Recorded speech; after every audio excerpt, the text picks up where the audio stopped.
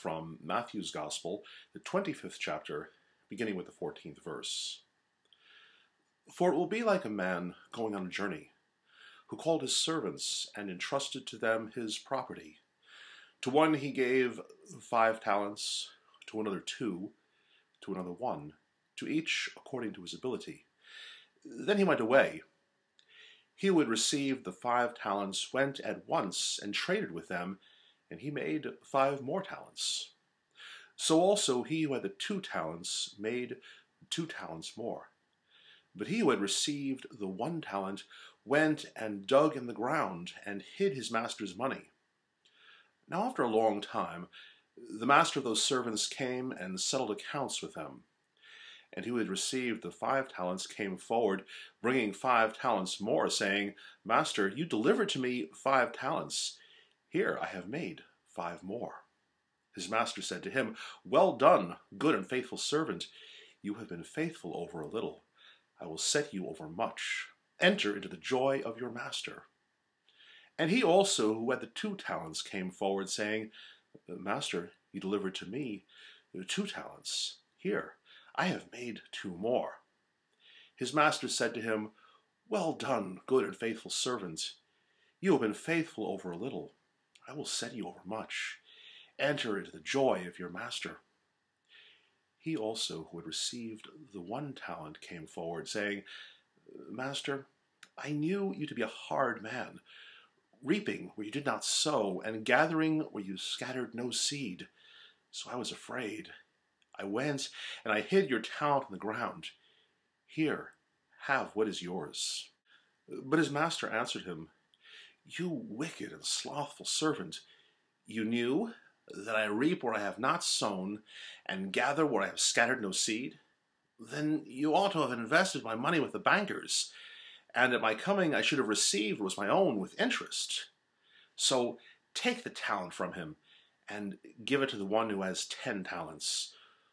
For to everyone who has, more will be given, and he will have an abundance. But from the one who has not, even what he has will be taken away. And cast the worthless servant into the outer darkness. In that place there will be weeping and gnashing of teeth. Before I make any comment on this parable, I would like to suggest that when studying the parables, I believe that there is no one interpretation that could be described as utterly conclusive, no one point that the parables make. As a matter of fact, one particularly insightful theologian suggested that the parables do not exist to make a point at all.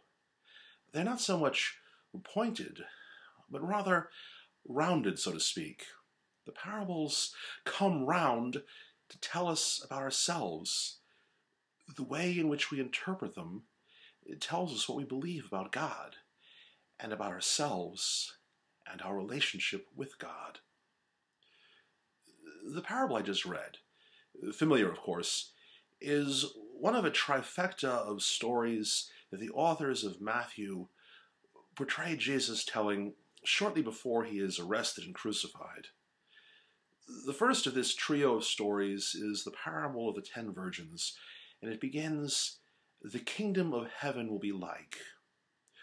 The word then presumably refers to Jesus' description of the end of the age in Matthew 24. I mentioned a moment ago that we have a tendency to look at the parables to try to understand their point. What's the moral of the story? What good advice might we glean from this story? And already, even before studying a single parable, we may see what that tendency says about us, about our desire to find a reliable moral compass, our perceived need for some sort of guidebook for life. Yet I would suggest the parables, with what I would call their open-ended, multiple interpretations, exist more so that we may call into question our own understandings and presuppositions. More than us reading the parables, in many ways the parable reads us. And in fact, the guide to our life, our compass, if you will, is not the parables, but rather Jesus himself.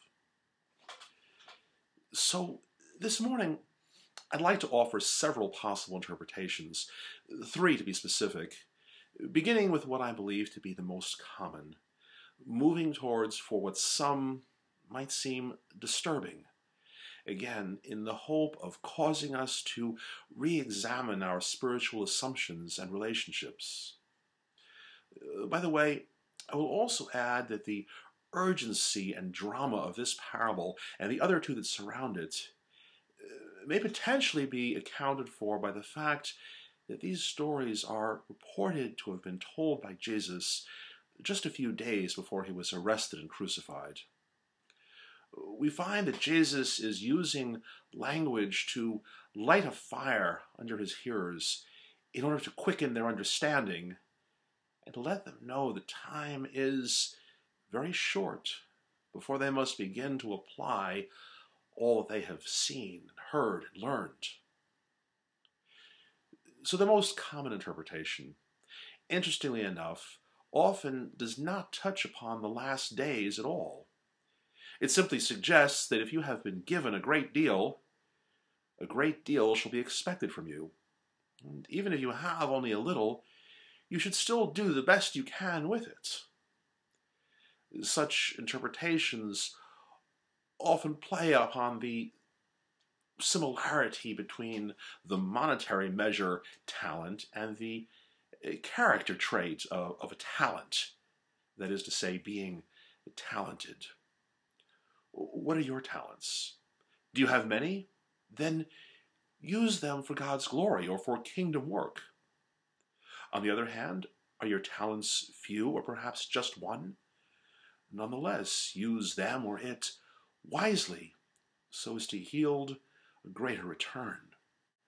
Now, this is not at all a bad thought, not bad words to live by. Utilize those things that God has given you. Return to the Lord, as it were, what the Lord has first given you. Unfortunately, when coupled with our spiritual understanding, the usual understanding, I should say, of the end of the age, that is to say, the end of the world of this present realm, it can take us directly into a place of works righteousness. If you did the right things with what you have been given, you will be rewarded, entering into your master's joy, so to speak. But if you did something so foolish as to bury your gift in the ground without letting it grow, well, then you will be punished by being cast into the outer darkness we sometimes presume to be hell. Somehow putting the common interpretation into context, it doesn't sound very compassionate when we think about it, particularly fair. The sense of unfairness is further highlighted by the fact that, more than likely, Jesus' hearers would have mostly related to the third servant, the one called worthless. The society of Jesus' day, perhaps at least as much as our own, was a culture of haves and have-nots. And Jesus' followers tended to be of the poorer classes. There were people who did not trust wealthy landowners and certainly didn't trust the banking system such that it was in that day. Then, as now, the banking investment system was mostly the friend only of those who had some measure of wealth. Frankly, hiding one's money in a hole would have been considered a legitimate means of safeguarding modest resources, most especially resources that did not belong to oneself. Chances are, hiding money in the ground was something many of Jesus' audience had probably done themselves. And with that thought, the poorer classes listening to Jesus' parable might well have resonated with his statement, "What everyone who has more will be given, and he will have an abundance. But from the one who has not, even what little he has will be taken away, which is, after all, nothing more in meaning than the modern aphorism, the rich get richer, and the poor get poorer. We might make, I believe, a defensible case for the fact that the parable is not at all about advice for managing one's sundry gifts, but rather it is an urgent warning or even prediction about the ways of the world as we approach the end of an epoch. If you know how to finesse the system, if you can use money to get even more money, you will be further rewarded. In fact, the world will reward you in direct proportion to how much you make. But if you don't have that ability, if you can't somehow figure it out, it's likely that even what little you have will be taken from you and given to the ones who have the most. Take the one talent away from him, reads our parable, and give it to the one who has 10, so he has even more abundance. It sounds a lot like, let's give tax breaks to the largest and most successful corporations. Are they not the ones adding to the overall economy? Let's keep those tax shelter loopholes. Those who've earned the most certainly deserve to keep what they've got, don't they? It is possible Jesus is describing the level of greed that frequently accompanies the end of the age, the end of every age. History teaches that the fall of any particular empire is often preceded by a period of pronounced greed and social disparity. Consider the fall of Rome, or Tsarist Russia, or the pre-revolutionary French court. Indeed, let them eat cake. It is possible, in this parable, the master is not God at all, but rather the powers of the world. And the parable is warning us of the greed and inherent social violence to come. And if that is the case, the one who truly has so little, and that little ultimately taken away as he is cast into the place of darkness and weeping, gnashing of teeth, is in fact Jesus the Christ. For Jesus, you will recall, was born in a stable and carried out his ministry mostly among the poor and the outcast, with a group of decidedly misfit followers, until he was accused of insurrection, tried in the mockery of legal proceeding, and condemned to a shameful criminal's execution, and finally buried in a borrowed grave. Inasmuch as this parable is, or might be, a warning of the violence and profound selfishness to come, it is also a statement of fact, a beacon of hope, that Jesus will be found among those who have had what little they possess taken away and given to those who have much.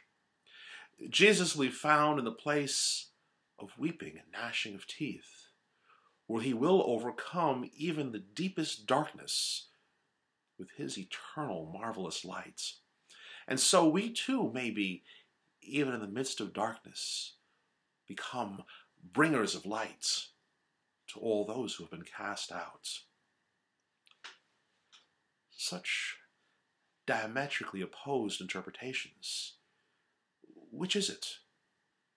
Can it be both? Can it be that it may change from situation to situation and person to person?